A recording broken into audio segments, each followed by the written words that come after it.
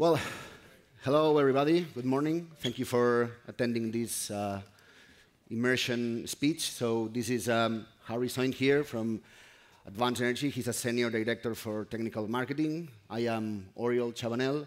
I'm a solutions engineer for Submer, and we will be speaking about power distribution in immersion. Basically, power distribution in immersion is a work stream which is part of the immersion project.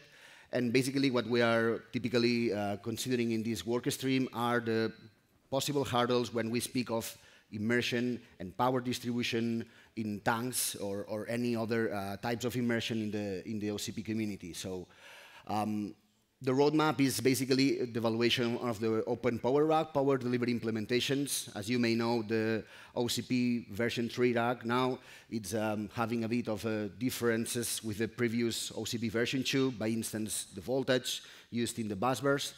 We are evaluating also the power delivery strategies and limitations inside the immersion tanks that the different companies nowadays are bringing up to the market.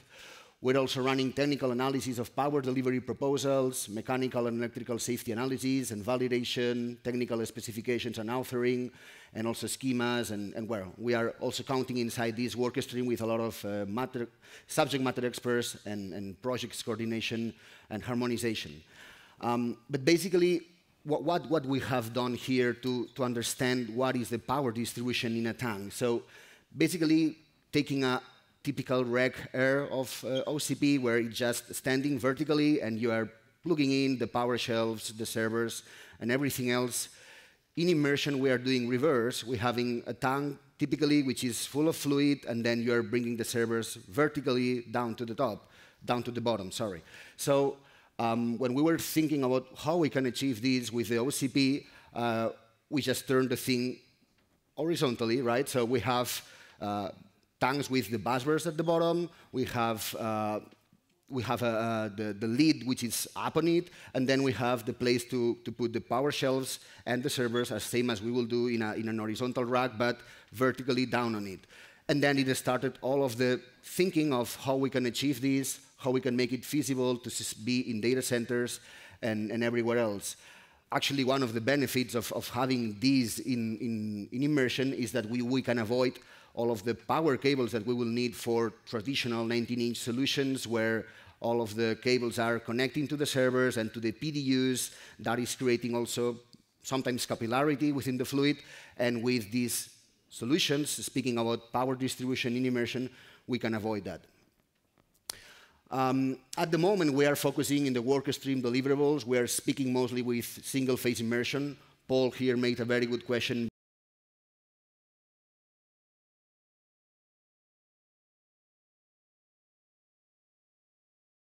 And make any changes on the hardware running live at the moment. We were thinking on doing the same, so in case that you need to open your tank lid and just lift up one server, one power shelf, replace a component, you still can do it with single-phase immersion because the tank is not sealed, the tank is not working at a high temperature, so you can do any of that during the live operation of the tank. So this is including, of course, the rack tank specs, flows, sizes, server densities, liquid and fluid specs that our colleague Peter Cooper is running in the material and compatibility, as he was saying before. The IT hardware providers, temperatures, warranties, also the hurdles that Raul and David were running. Power providers, Harry will be speaking a lot of this, and all of the type of connectors, voltages, different, also signal integrity that Andy was commenting in the other session that we might face. And also the busbars, different type of busbars that we are considering at the now, they are being key for defining this. Because the busbar at the end will be the channel which will drive all the electricity within the servers, but in the immersion. So at the moment, there is also ongoing topics open for discussion. As Rolf said many times, we are seeking for people which is joining our power distribution immersion work stream, so we can have these different implementation hurdles that we're discussing, that we can change, that we can adapt. in that, for example, there is a very important topic, which is the safety. We were having a very good debate about the density and the safety about the busbars. So, by instance, in a tank, if you have the busbars at the bottom and not vertically, and you have servers which are hanging in there, you can have maybe a screw which is falling down and can touch a busbar, maybe create a short circuit. So besides the typical safety things that we are having in immersion, now with the busbars, now with the power distribution, there is a next step, right? So this is all including the power shelf architecture, density expectation, and also the equipment for human and safety qualifications. On that, so this is a tank update, basically. This is how a tank will be looking from the up on it. If I will be looking at a tank like that, I will be seeing, in this case, the left and right CDUs at the corners. And as the last OCP version 3 specification is relating, a central busbar, sorry, here, a central busbar, which is in the middle. Okay, this will be an example of 50 kilowatts in placement, respecting the central busbar, as I say, positioning of it. You can see there in the drawing how this left side and that right side will be a distributor of the fluid, which is respecting the natural convection going from the bottom to the top, and placing the busbar in the middle, which is also in a very good position, because typically the natural convection is having the fluid coming cold from the bottom and then at the top of the tank going to the sides where it's warm. So this busbar is always very well cooled, very stable at the same temperature. In here you can see the busbar, so that will be the option for 100 kilowatt, right? So we can have in one tank 100 kilobyte of density of power computing, and the busbar attachments, the way we are doing this with the community to understand that there is not any weight which is relying on the busbar. There is not any power shelf server standing on the busbar. It's stopping on the sides of the tank here. So you can basically have all the weight in the corners and just the clip connecting to the busbar, which is making a good connection. Here you can see a bit more of how this looks, right? So from the top and the bottom. So this will be a small tank. This is a cut. It's cut by the middle, but this will be the CDU, the cooling distribution unit, which is basically pumping up the fluid and also having a heat exchanger inside to cool down the fluid temperature and move that to the water that is coming from the bottom, from the side. And here you have a power shelf example and 3 spaces for busbars at the bottom. Why is like that? Well, in the future, if we are keeping up the density that we are having at the moment, we might not need just one busbar in the center, as you can see here, but maybe we may need 3, so we can differentiate that power. We can having the servers connecting to different busbars, level the load, and have more efficient power distribution. And sorry, this is also, I'm handing up to Harry, which will be explaining with a bit more of detail the part of the power shelf, the busbar, and the connectors to distribute the power within the tank. All yours, Harry. Thank you, Oriol. Good morning. Just carry on the theme. You know, as you probably know, we talked about power distribution in immersion. Many of you are familiar with ORV3. The specification of the power shelf, if you're looking at ORV3, you know, it's a 1 OU system giving you up to 18 kilowatts of power. So that's a 3 kilowatt power module. Each power module times 6 gives you 18 in N+1 redundancy, right? So the purpose is we heard about OAI and all the other workloads, and all we are seeing is the power going exponentially up. So the thing is, as a community, and you know, with input from all the other power vendors, we've been working together to see, to support that workload, what is immersion going to do for us. So if you're looking at this, is the green one. Yeah, of course, there we are.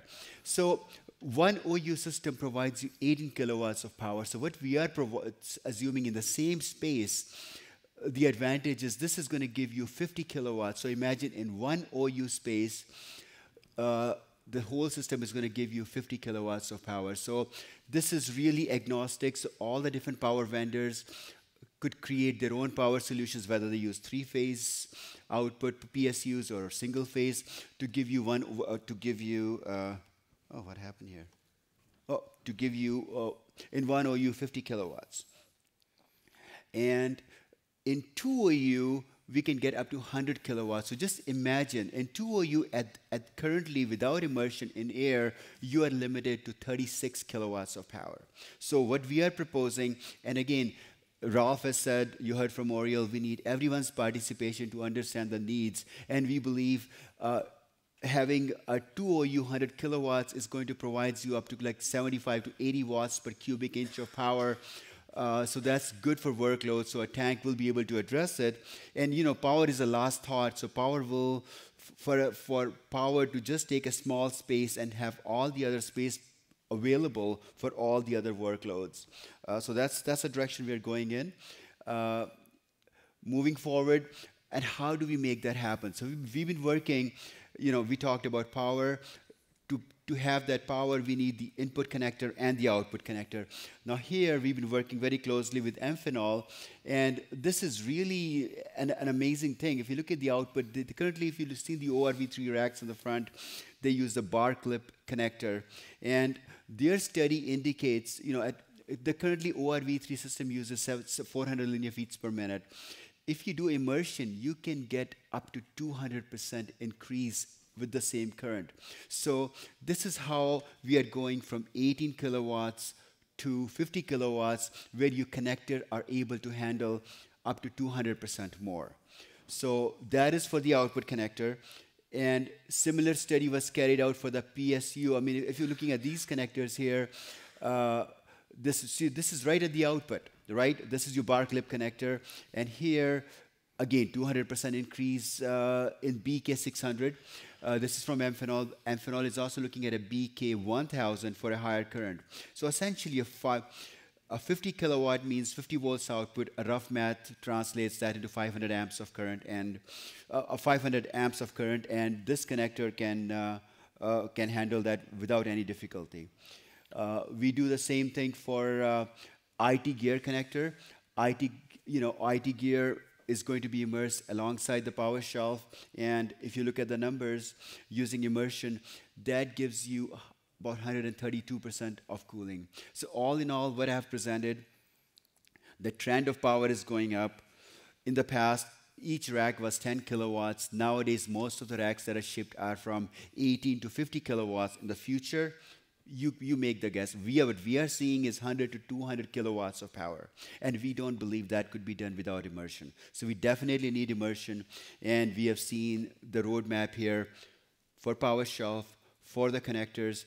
We still need to do work on all the other elements that make up the tank, on CDUs, bus bar support. So we need everyone's help to see how we can make this picture complete and focus on all the other elements as we discuss this in the upcoming calls as we move forward. So essentially, what is next? We are working on the document, putting the power shelf specifications in, bus bar specification, and we will be getting everyone's help. And as we focus on the safety aspects, signals, magnetic saturation. There's a lot of things that need to be looked at as we move forward. So we need everyone's help. Please get involved so we can take it to the next step. Thank you.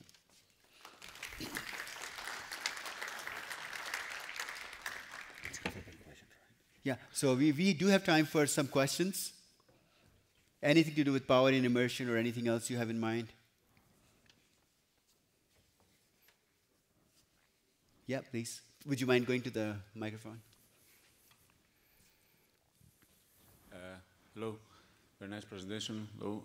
I would like to ask, I see two different directions. I see one direction on power supply going to 100 kilowatt through thicker connectors and more reliable connectors to provide that power. And the other direction is having 3 bus bars inside the tank, like shown before.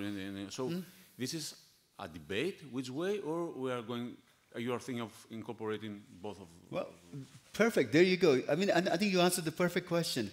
At this point, looking at the input we're getting from connector guys, they believe one bus bar can handle up to 100 kilowatts of power. But if the power need grows, and we want up to 200 kilowatts of power. One bus bar in the middle may not be enough, so we may need up to 3 bus bars. And this is, again, the specifications are not firm. We are open for discussion, and based on everyone's input, we will decide what makes sense. Anything else you want to add? Yeah, just to say, so typically we are respecting what the OCP open rack versions are coming and releasing to the market, but also we are thinking on scaling up in the future. So it may be that for some things in immersion, things are different because they are not designed by air at the beginning.